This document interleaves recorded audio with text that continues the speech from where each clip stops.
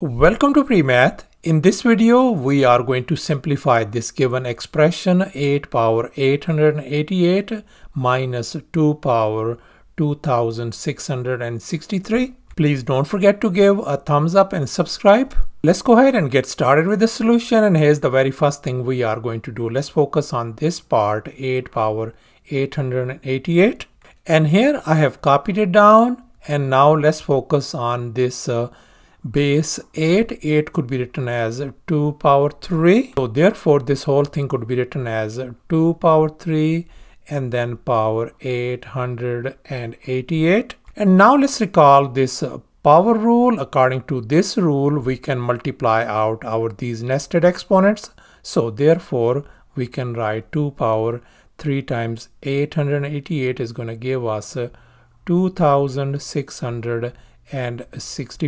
So therefore I'm going to replace this 8 power 888 by this simplified form. So therefore I can write this one as 2 power 2664 and then minus I'm going to write down this part, which is 2 power 2663.